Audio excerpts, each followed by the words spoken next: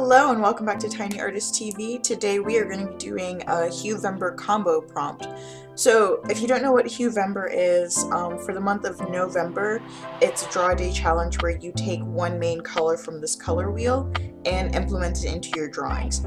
But instead of committing art suicide and doing draw a day again for the third month in a row pretty much, I'm just gonna do combinations of days 1 through 7, days 8 through 20, 21, and then well, you get the point. I'll be doing one video a week.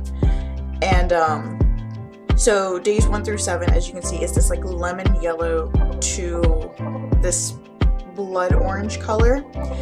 And I'm deciding to do character art for my story Insomniacs. So it's actually a trilogy type situation that I'm posting on WordPress at the moment. If you're interested, I'll post a link down in the description.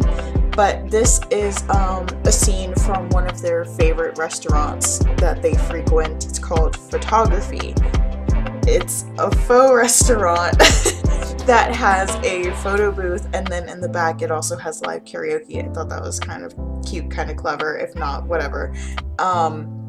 So I went with the restaurant interior because it's really hard to do orange and yellow lighting that's not super obnoxious and that's not kind of cliche and a sunset kind of manner.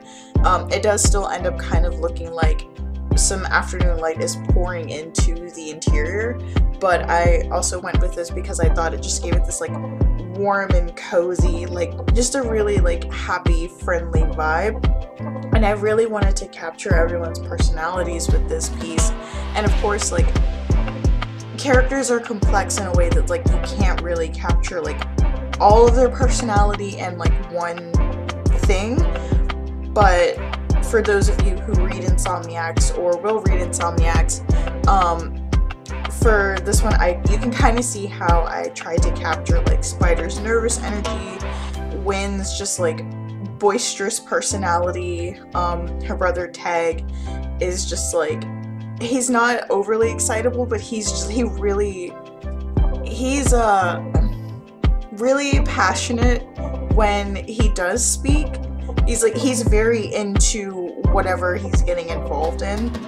And then of course there's Edge at the head of the table as the head of this pack of friends, but also called the Blue Drakes, and he's just kind of cool and off to himself and whatever. And then beside him is Synth, who is his exclusive significant, they're together but they're not together. But anyway, she's just kind of quiet and reserved and just kind of chill or whatever.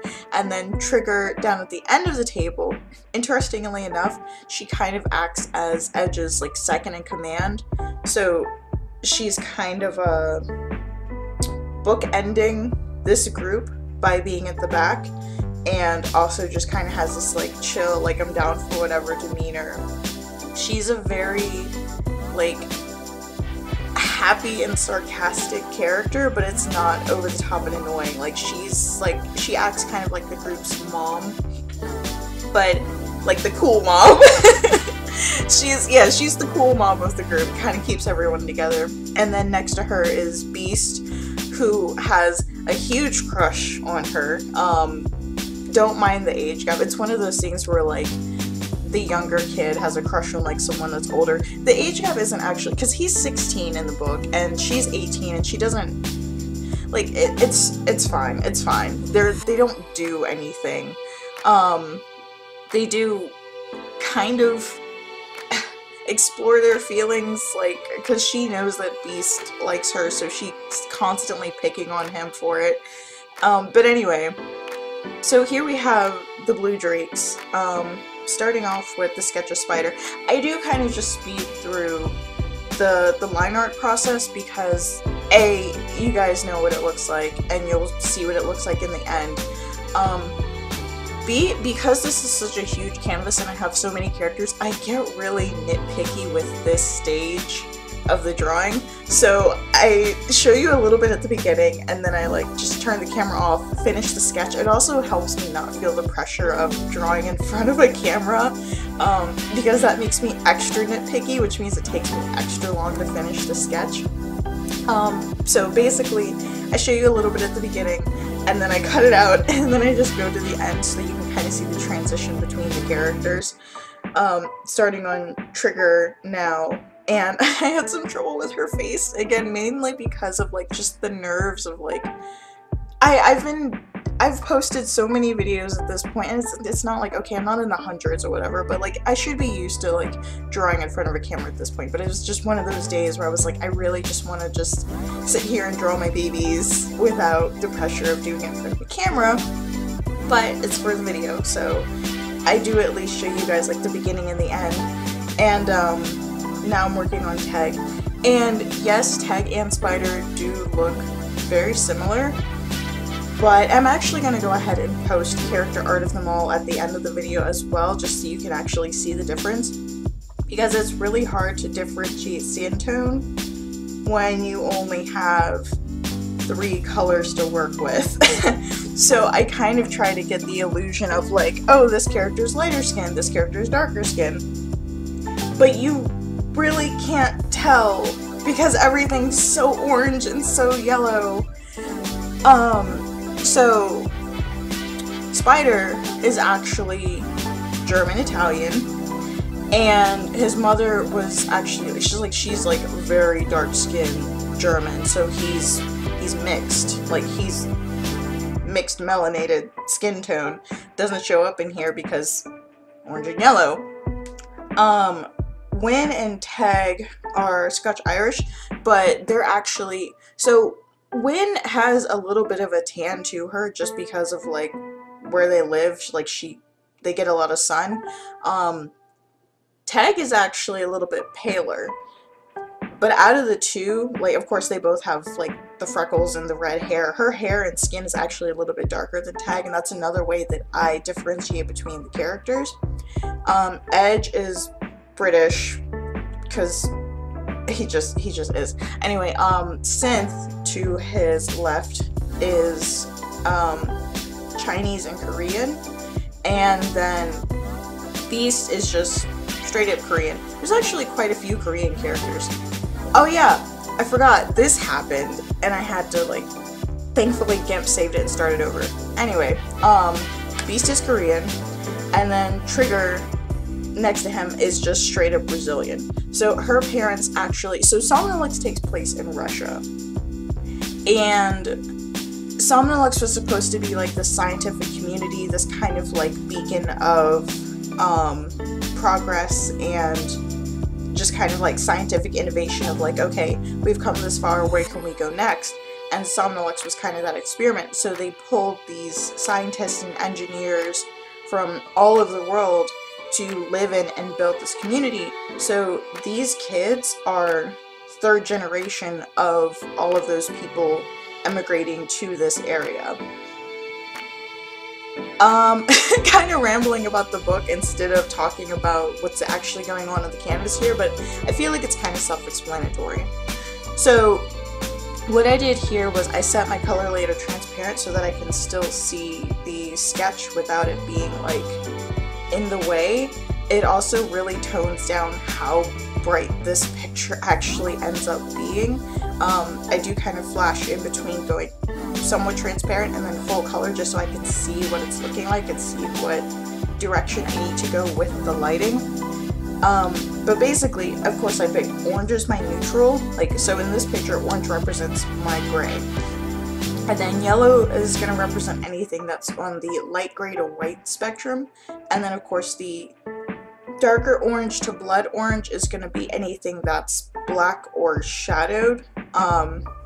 So, again, like, working with the limited palette is definitely really interesting. And I do veer off from, these are all just like the straight Pantone, midtone. I do choose lighter yellow tones like pastel, and then I also choose some pastel oranges to kind of push the highlights and push the shadows and just give it some more visual interest instead of like just this Fanta commercial color palette.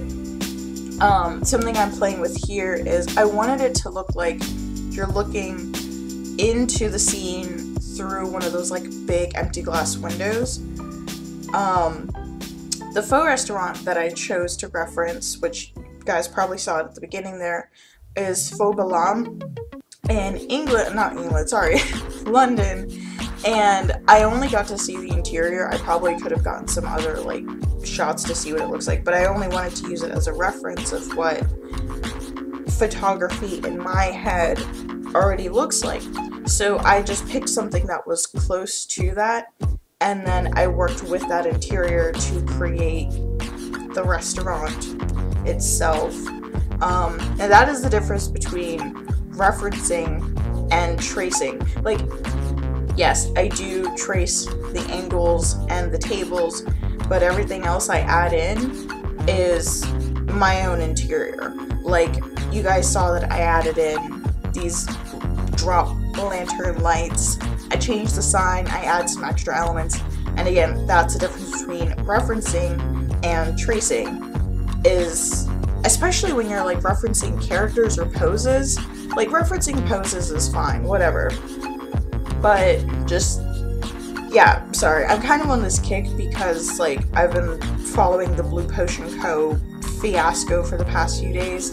I'm gonna get off on that tangent because it's been, that dog has been beat to death, and this is not the channel for it.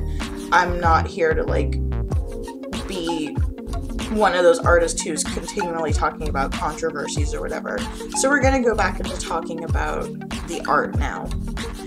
So here you can see I am picking a lighter lemonade color to kind of give edge that brighter skin tone. And then of course the light is coming in directly from the window. For his glasses, they're supposed to be, and this was really frustrating, because his glasses are like those little 70s orange lensed like plastic glasses. He doesn't have like, they're not prescription, they're just regular old orange lens sunglasses, but showing that in this picture was like, how? So I pretty much had to make them a blood orange and then add like a pastel orange highlight, and they still just end up looking like prescription glasses. But like I said, I'm going to include the other character art at the end of the video, so you'll see what they're supposed to look like. And so now I'm just kind of, again, nitpicking and putting in all the little details and trying to clean it up. I wasn't going for anything super clean because I didn't want this to take like 8 hours. I still ended up working on this for at least... So here's the funny thing. It's funny and frustrating. I spent about, I want to say, 4 hours just nitpicking with the sketch and doing the layout. It only took me 30 minutes to color this thing, but that's probably because I was less concerned with all the details at this point. I was just filling in lights and shadows, and that takes like no time at all. I just thought that's just how it is sometimes. Sometimes I can bust out a full piece like this in 2 hours. Sometimes, like I said, like this day it took me 4 hours, 4.5 hours with the coloring, and it's like, what the heck? Can I just be consistent? One day, maybe, we'll get there. But anyway, so something else that's kind of like a little feature that you may or may not have noticed at this point, the screens inside of the table. So Somnolux takes place in 2245. So just imagine like our world, but with technology and biology integrated to a point where you can just, everything is like seamless UI like interaction, and the screens in the table are the menus. So basically it interacts with the chip that's in their wrist, and it like lets them log in and like pick their food and pay their bill, all there right at the table. The kiosks that are on the desk there are for like to-go orders, or like if you have like a really large party and you want to split your bill, you can do it like either half at the table, half at the kiosk or whatever. But so this is the finished piece. As you can see, it's like super bright Fanta soda pop. I still really like the way it turned out, even though it is like, these are not colors that I usually use. But yeah, so now you guys can see what the characters are actually supposed to look like. And all of this art, or at least the links to this art, are all posted on my Weebly portfolio, and that is the same as this account, tinyartist516.weebly.com, where I have this. I've got some other character art, sketches, environment art, and then of course if you go to salmonlux.com, there is even more art. There is a music playlist for the book. There are actually two different playlists. One is for books 1 through 3, and then I also have a playlist for the prequel that I'm currently working on, Edge of Somnolux. And yeah, so I hope you guys take a little bit of time, check it out. It is supposed to be kind of like just this fun sci-fi adventure mystery romp.